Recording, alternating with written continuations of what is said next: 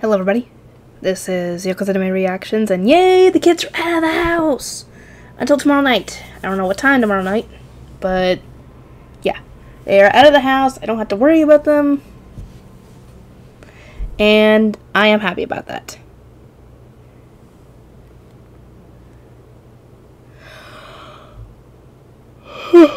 Okay.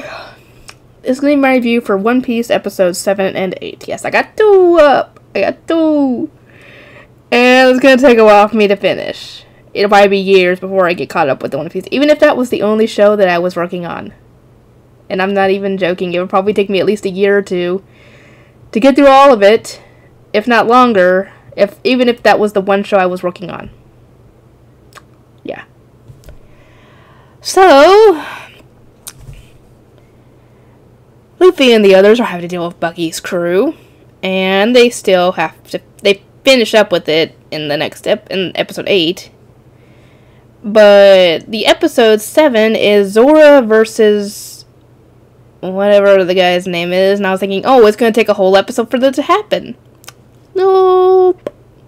Probably lasts, I don't know, 10-15 minutes. And it takes one hit from Zora before the guy goes down. And I'm like, that guy is a lightweight. All that hype, and he goes down with 3 strikes, technically, because he uses 3 swords, from Zora. With Zora being injured from earlier.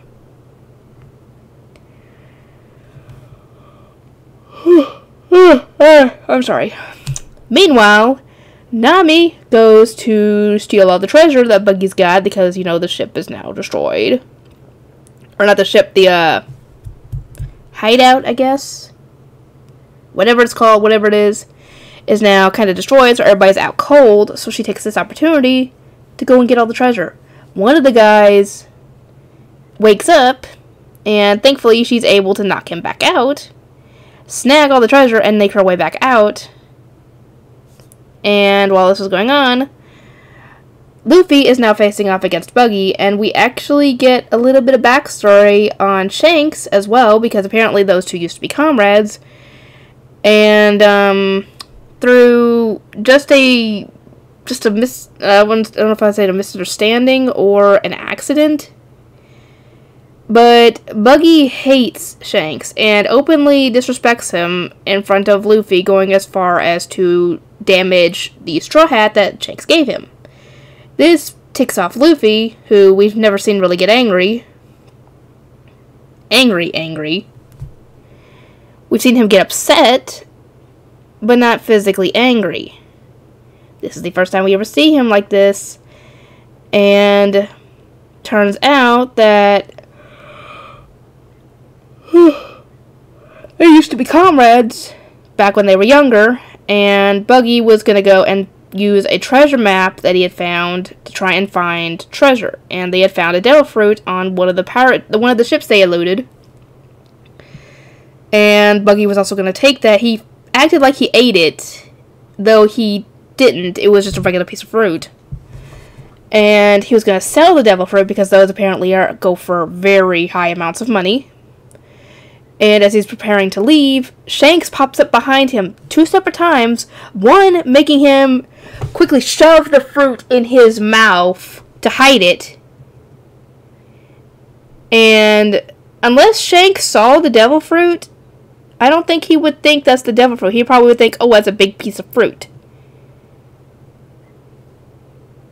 And the next time, when Shanks pops up, he swallows the devil fruit. And from what Shanks has told us, he actually confirmed that apparently if you eat a devil fruit, it'll give you power, but it will take away your ability to swim.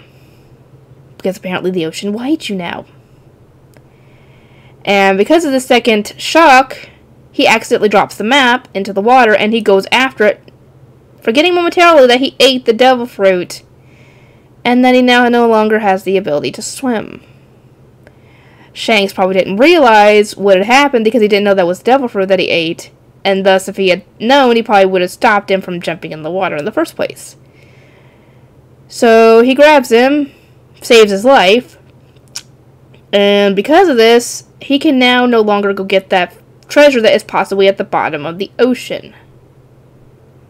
But in wherever it was. Which, to be completely honest, it wouldn't surprise me if that ends up being where the Pirate King's treasure actually is. If that ends up being where it is, I will laugh. I will laugh at how stupid everybody is for not even going to check that. Anyway, Luffy gets ticked off, but this is why he's so angry at Shanks and resents him so much. I'm like, yeah, Shanks had no idea. So,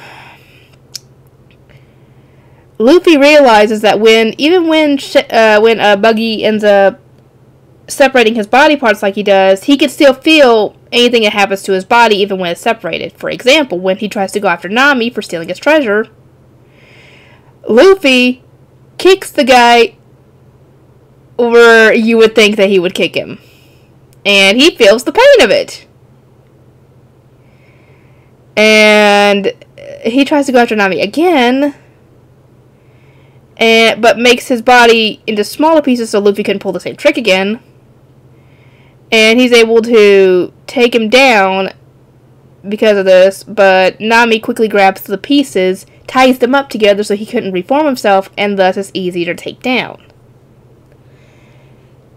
So, they all get the heck out of Dodge once the town shows up,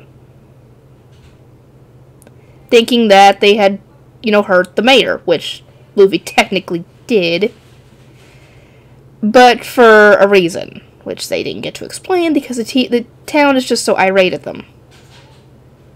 So now they have a new crewmate. Anyway, I will try and get some more videos done tonight. I can't guarantee what I'll be able to get done because I don't know what's going to be happening else tonight. I don't know. Anyway, I'll see you guys next time.